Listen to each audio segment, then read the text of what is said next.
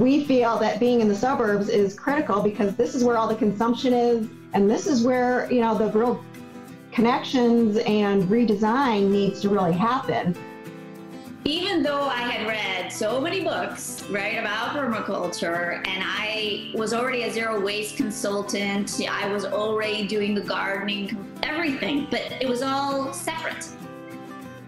This is where we really need a lot of people coming together to work and transition these community systems. For me, the PDC just really unified everything into one system that made sense and made me understand, like, I wasn't crazy to have such a scattered interest.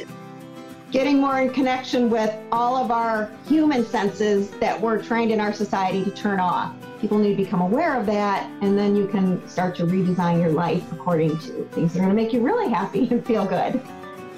Like, this is it. I see it now. I understand how they all fit together, and I understand how I need to weave them into each other. So it's that whole spider web of how it's all connected.